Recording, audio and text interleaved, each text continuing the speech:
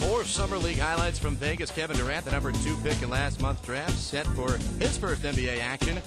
Fellow rookie teammate Jeff Green also taking in his first NBA game. It's the Sonics and the Mavericks. First quarter, Green drives, and one. Early on, Seattle had a 1-point lead. Off the turnover, Mavs run the break. Look at the touch pass. Jose Juan Barea for Brandon Bass for the jab. At the end of one, Dallas was up by 8. Second quarter, Kevin Durant gets in the groove. Durant was red hot. He scored the first 10 points in the quarter for the Sonics, and he finished with 12 points in the first half. Durant looking impressive, slashing and finding that mid-range game as well.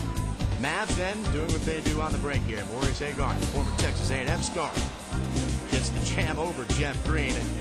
At halftime, Dallas led 39-28. Jose Juan Barea again. Nice feed to Brandon Bass. He had 12 points, 8 boards. Dallas up 43-28.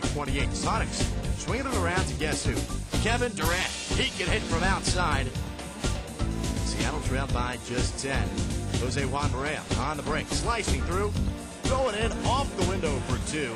At the end of 3, Seattle trailed Dallas 63-48. But Durant again in the post.